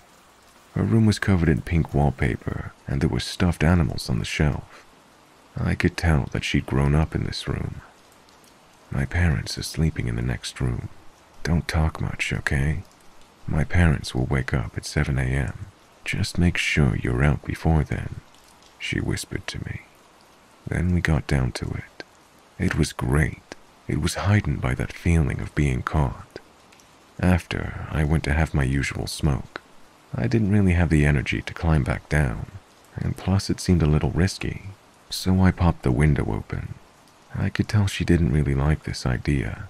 She really hated smoking, so I blew the smoke directly out of the window. Then I heard someone say, "I'll kill you." It was a high-pitched female voice, either coming from the hall or the room next to hers. What followed was footfall. Someone was coming to her room. She looked me in the eyes and said, "Hide quickly. You'll be killed." She was on the verge of tears. I could tell that the threat I just heard was more than likely credible. Panic gripped my heart. The closet seemed to be the only available place that I could hide. The second I silently closed the closet door, I heard the door to the bedroom be thrown open. I stood there, shaking with fear in just my underwear. Her mother was now in the bedroom, and she sounded pissed. "Did you smoke?" she asked her daughter. "So what if I did?" she replied. "You know you have to be 21 to smoke. What are you doing? You know your dad hates it too."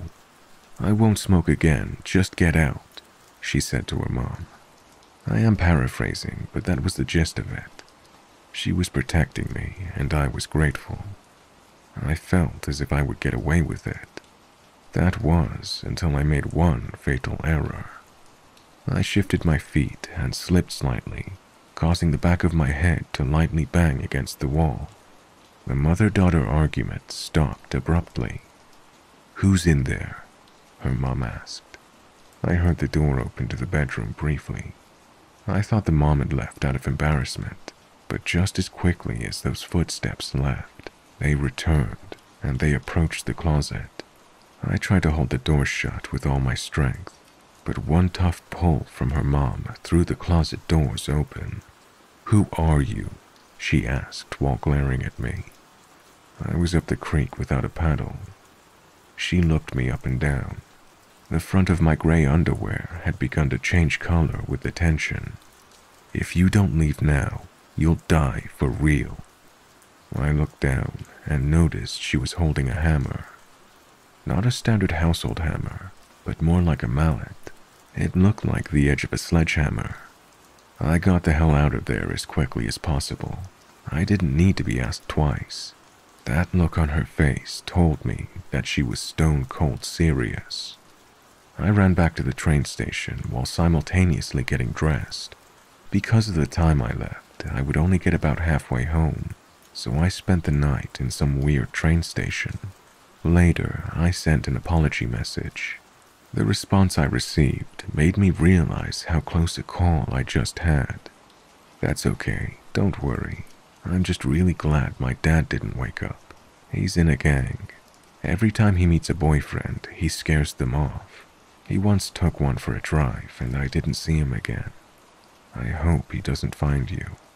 So when her mom said, "If you don't leave now, you'll die," she wasn't just trying to scare me. She was trying to warn me of her gangster husband. A part of my mind prayed for it to be a joke, because I'm pretty sure I told her where I lived. She seemed a little sketchy now. It seemed to me she was enjoying the scare I had. She sent that email, and then I heard nothing more from her. I got off the apps and didn't meet anyone in places I haven't been before. And I told people where I was going when I did meet someone new. I'm taking life a little more seriously these days.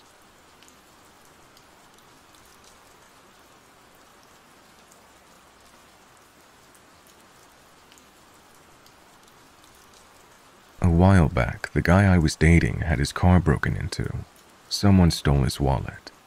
It had his driver's license and all of his cards in there. He filed a police report, but the officer said that there'd been a number of reported thefts in the area at the time. There was no investigation. Nothing could be done about it. About 6 months after the break-in, I got a call from someone claiming to be a police officer.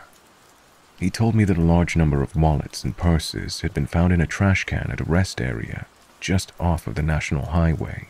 He said that my boyfriend's wallet was one of the ones they recovered. The policeman said that he'd been trying to contact my boyfriend. He said he called the number on his driver's license, but he was unable to reach him. I mean, he did change numbers at one point in those 6 months that passed. He said that he found my business card in the wallet and a photo of me. My boyfriend carried around a photo I had done for my passport. I hated it, but he liked it for some reason. Also, my business card has my company photo on it, so for the officer, I guess it was natural to try the number on my business card. The officer said that he would meet me someplace to deliver the wallet. He said that the wallet was being held in a police station, which was a couple of hours' drive from my town. He said that he would meet me in a coffee shop just on the outskirts of town. I knew the place. It wasn't an impressive coffee shop. It was kind of run down, to be honest. So this officer was happy to go out of his way to deliver the wallet to me at a coffee shop, but not at the local police station. That seemed a little weird. Why would he not deliver it to my boyfriend? I told him that I was happy to get the wallet from the police station if he dropped it off there. It felt wrong, so I told him I wasn't going to meet him at the coffee shop, and with that, I hung up. I called the police station. The officer said the wallet was being held in to see if I could make arrangements to come and collect it. They confirmed that the wallet had been found in a trash can with many others at the rest area. I asked why an officer was calling to meet me at a coffee shop. The officer I was speaking to was taken aback. He said that it would be impossible for an officer to make an exchange like that. He said only the owner of the wallet would be allowed to collect it. This was very different to what the officer said to me. I immediately thought to myself, what would have happened if I went to that isolated coffee shop by myself? That thought sent chills racing through my body. I guess that either the police officer was doing something completely against the rules by offering to meet me, or the thief was the one trying to arrange a meeting. It was a really weird experience, and one that really frightens me when I think back to it. I'm glad I took a second to think before I acted. Who knows what the man on the other end of the line had in store for me.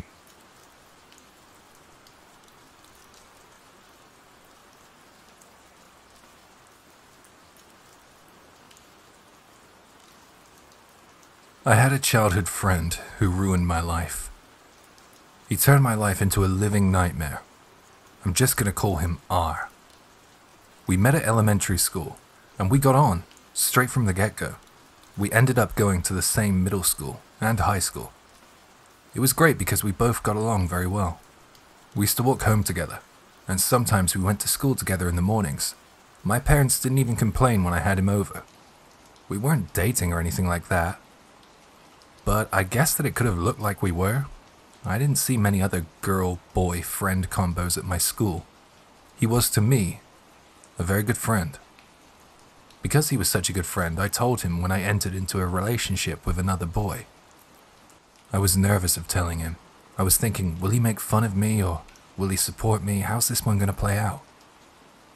I told him, and initially he didn't react much, but later that day, at lunch, he punched through a window. I felt awful, but I didn't know if he did that entirely because of me. It was after that point that R's behavior began to drastically change. He became very clingy and needy. He would stick by my side every break that we had between classes. He would wait for me in the morning and after school, and every night he wanted to come to my house. It wasn't just in person though. He was bombarding me with emails, texts, and calls every single night. If I didn't reply, he would send even more. I'm older now, and I can see how naive I was being every time I replied to him. I should have just cut ties, but that's hindsight for you. I shouldn't have given him the oxygen he needed to continue. Things started to get pretty creepy when I would wake up and see him right outside our house. Like literally, when I woke up in the morning, I'm talking before 7 a.m. I took the advice of some of my female friends and I confronted him one morning. I said to him, "Hey, I said I had a boyfriend, right? So maybe we should keep a little distance between us." The second I said that to him, he flipped out. "Why?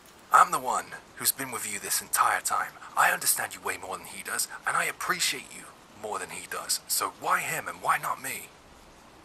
He turned to try and put his arms around me, but I saw it coming in the nick of time. After that, he would appear whenever my boyfriend and I went out on dates, and sometimes it felt as if he would try to sabotage them. Whenever my boyfriend would come over, he would turn up at my house and start ringing the doorbell. I didn't know how to deal with someone like that at that age. He was relentless. I swear one time when my parents were out, it was just me and my boyfriend, R tried to break in. I heard several thuds and bangs coming from the front door. R would do other things too. He started spreading lies, specifically ones about my boyfriend at school. It seemed like he was hell-bent on breaking up our relationship. Things went downhill for R. He stopped going to school so much when he realized that he wasn't going to break us up. Apparently, he gave up on going to college too. He still harassed me though, only digitally. I quickly learned to block all unusual friend requests and weird emails. I heard a rumor before I left my hometown for college that he wound up in a mental asylum. I can't put much faith in that rumor though. I hope that isn't the case, because even though he turned into a crazed stalker of a friend, he was still, at one point, my best friend. After graduation, I rented an apartment with the boyfriend I made at school, and I still live with him. I really don't know what happened to R, but I often think to myself, he's out there. He's still out there. I try not to share too much personal information online because he was bad as a teenager. He could be worse as an adult.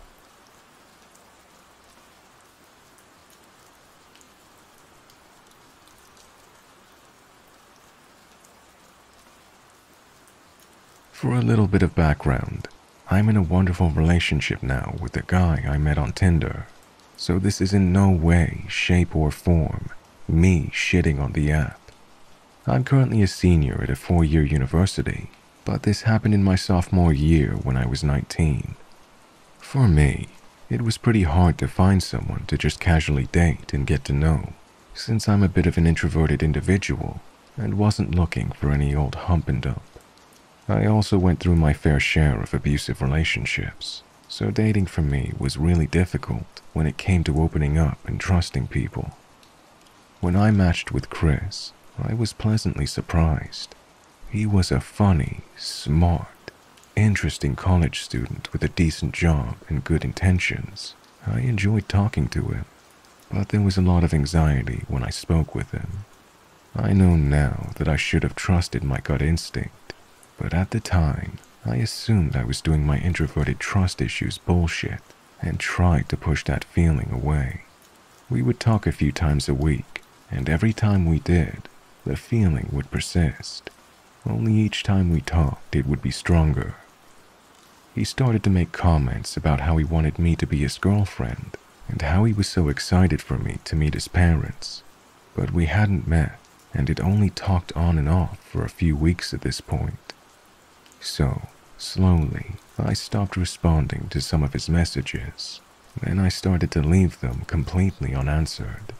One day, I confided in my friends and told them about the bad feeling I always had while talking with Chris. They told me that I wasn't being open to new experiences because I hadn't let go of my past, and that I wasn't being fair to him. So, reluctantly, after a few weeks of radio silence and feeling guilty, I messaged him again. Another week or two of messaging and catching up, he asked me to go out to dinner with him.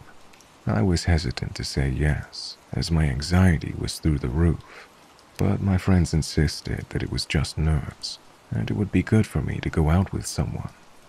I agreed, and he excitedly told me he had plans to take me to a nice Japanese restaurant in the city next to my campus. My friends were ecstatic and asked to see a picture of him. I pulled up his Tinder profile, and when they swiped through the pictures, they were silent. You know, he kinda looks like Jacob.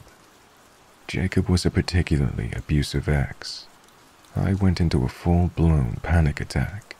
Once I saw the resemblance, there was no going back. There was no way I was going anywhere with this guy. I texted him back the night before the date and explained that I no longer felt comfortable going out and that I was sorry. He never texted me back. That same week, I started getting multiple phone calls every day from an unknown number. They would leave me voicemails that would say things like, "Call me back, babe," or, "Baby, where are you? Why won't you give me a chance?" I tried ignoring them, but one day, after getting almost 10 calls, I answered, ready to curse someone the fuck out. I called Chris by his name and told him where to go, and was met with laughter. "This isn't Chris, this is Jeff." "Who?" "Chris said I could have you." He started laughing, so I hung up and he immediately called me back. I sent him to voicemail. "He said you wanted to go out with me instead. He told me what university you go to and showed me your pictures. I'll wait on campus if I have to." I blocked his number, and for a few more days, I got a few more unknown calls and voicemails detailing some pretty weird, aggressive, and gross stuff, but they eventually died down.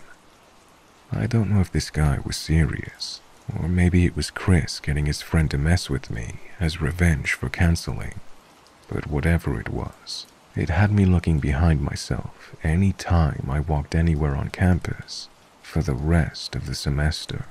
My roommates and I had a male friend stay with us for a while, just in case. I started going back to my hometown on the weekends because I was afraid to stay on campus for too long. It's been 2 years, so I hope that in this amount of time, Chris and Jeff have learned to become better people, or that someone kicked their asses already.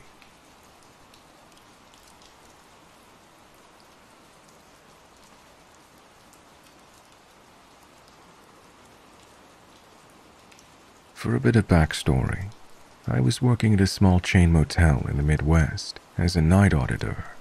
My hours were normally 11 p.m. to 8 a.m. With those kinds of hours, and being a woman, I'm bound to have some weird stories. The scariest time I've ever had working there happened within my first month. So, it was a little before my shift started, and because I was single and 22, I was on Tinder before work. I matched with this guy who seems cool, a little goth and alternative, and into Ouija boards and tarot, which is my type, so I was hyped at the time. We talk for a bit, and I tell him I have to go to work. We say goodbye. Now, that night was my first night off training, so I was running the motel by myself for 9 hours. I was already a little nervous, but then this vaguely familiar guy comes up to the front desk and asks for me by name. In my head, I've got red flags blaring at me because this guy is weird. Not by looks, but just by the vibe. I tell him yes, that's me, and he explained that he was the guy from Tinder, and he saw that I was less than a mile away, so he went out to see if I was possibly working at this hotel. That's right, this guy was staying where I worked. Red flag number 2. I stay behind the comfort of my desk for 2 hours because this guy won't stop talking to me. Mostly about how his ex left him, and how he beat people up, and how he wanted to bang me. Needless to say, I was uncomfortable, and this hadn't happened to me before in a work environment, so I did not know what to do. He finally decided to go to bed at 2 to 3 in the morning, and I take a much-needed smoke break. I go outside, and right after I spark up, guess who shows up? The creepy guy. I snooped a bit on his account. He was a painter and was doing work locally, so he wasn't from here. He tells me about where he's from and keeps getting closer and closer to me. He asks me if he can smoke weed, which I said yes so he'd get away from me. I showed him where the cameras weren't, and he pulled me in, smelled my neck, and started to grab my ass. I swiftly hit him and told him he better not touch me again. I threw my cigarettes on the ground and grabbed my phone to call my boss before going inside. The creepy guy rips the phone from my hand and proceeds to text himself. Now he had my number. First thing he sends me is a grotesque picture of his extremely body-modded nether region. I've seen some of those in my day, but that was like nothing I'd ever seen. Then came the creepy BDSM adult images with captions like, "I can't wait to do this to you. You know what room I'm in."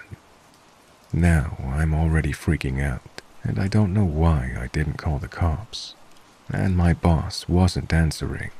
So there's me in the back office having the panic attack of my life when I get one more video. Why I clicked on it, I'll never know. I refuse to say what I saw in detail, but it was a snuff adult video. Very violent, very sexual. I then locked myself in the back room, cried, and waited a few hours before proceeding to make hotel breakfast. The text went on for a few days, until I'd had enough. I got the balls to tell my boss. He immediately kicked out the creepy guy and banned him from our hotel. His company is not even allowed to book with that hotel anymore. In hindsight, I should have called the police, but I was too scared.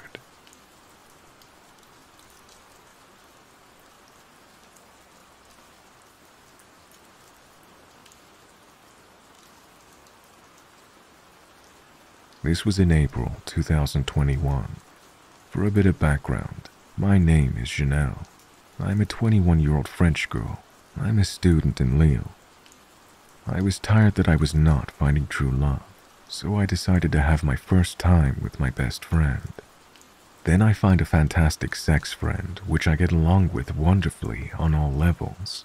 We were together for about 3 months. They then sound the time to throw me away, because I still love my ex. I was very fragile that I make my first attempt to end it all. I end up being taken to emergency and in the mental hospital. For those of you that have already deduced, you'll understand that I was already in a depressive state for a few months, with a strong punch shot for alcohol. To complete this auto-destructive mechanism, what better than dating apps? A few weeks after my release from the mental hospital, I match up to make new encounters and especially forget my dear and tender sex friend. I always meet the guys at home for a first date because I have zero experience, and that's what I did for my very first date. One fine day comes when I matched with a guy, Matthew. Matthew is not very beautiful and has a few extra pounds, but I'm no Beyonce either, so I match. We laugh a little, we have some common tastes, and especially he smokes weed, so I thought, it's perfect, we'll smoke some joints between us. He gives me some personal information, like his address and his job, or rather old job. He'd just gotten fired. Work or no work, I don't care. I don't want to share my life with him anyway. I explained to him that I'm fragile and that I've come out of a mental clinic, that I'm depressed and blah blah blah. It was all for the sole purpose of making him understand that he can't play with me. I also tell him that I'm solely looking for sex, but still with some discussion, complicity, hugs, and other things of that nature. I explain that I'm not just a shot in 20 minutes and it's done.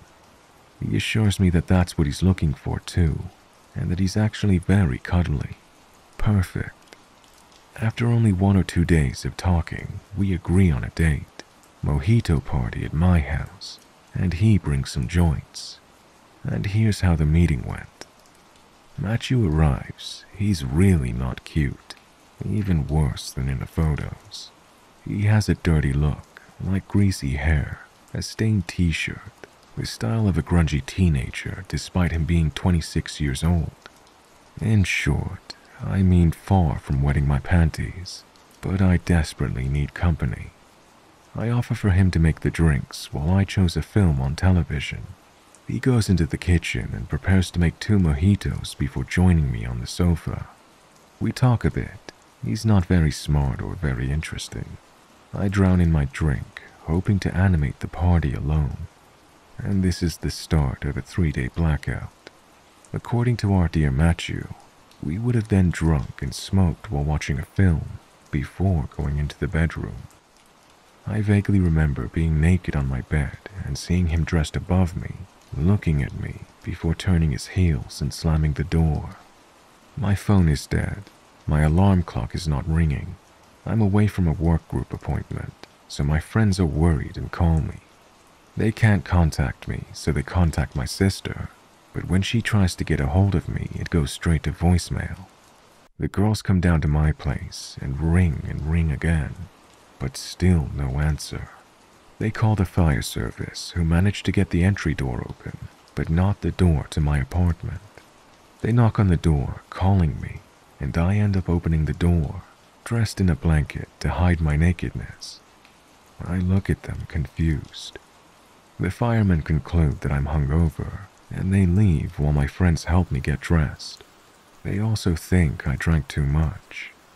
They notice my body is covered with yellow betadine on my arms, legs, and stomach. I told them that I burned my arm yesterday, and that I treated myself, but there were no signs of a burn or anything on my arm. Besides, I don't even own betadine.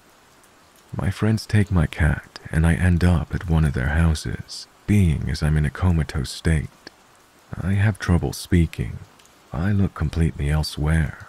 I even have trouble thinking.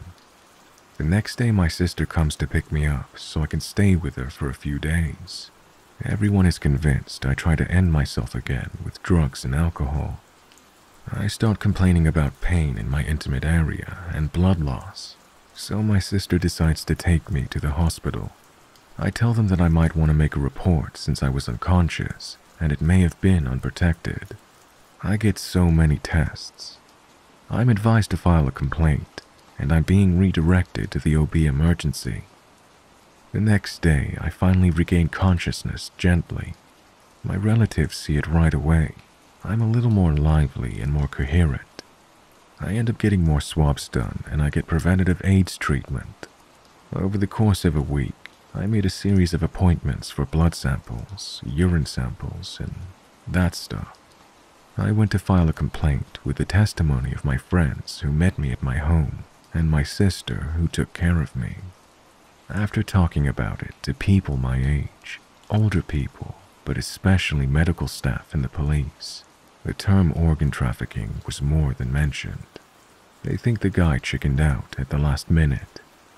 Despite my complaint, my bed full of betadine, my underwear torn off, and the blood on the doors of the apartment, my attacker got nothing. I will never know what really happened and what he really wanted. I would like to point out that I used to drink and smoke in addition to my treatment, and that never before have I had a blackout of 3 days. I'm pretty sure he put something in my drink. It's good to talk about it anyway. Thank you.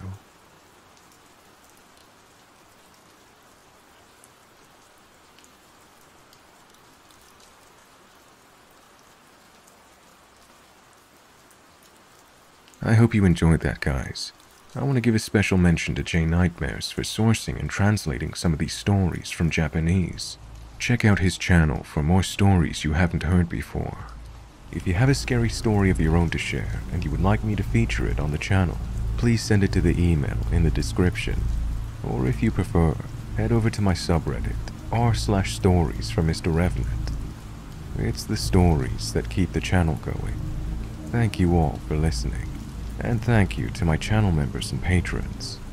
Lainey, Tripping Balls Through History, Samantha, Erica, Alyssa, Tracy, Killian's Place, April, James Arterburn, Jen, Joy, Handout, Pegasus Genesis, Karen Keating, V. Berry, LJ, Fiona X Fox, Scott, I Like Booty, Monica Level Ace, Chris and Donna, Holly Spry, Kimber, Jasmine, Sanatix, Heather Haven, Kitty Cat Luna 2, ADHD Aurora, Janice, Cinderella Baby, Borderline Betty, Lady Dracard, Erica Nicole, Snowball Rathena, Melanie, The Honeybee 987, Pretty Girl 215, Ryan,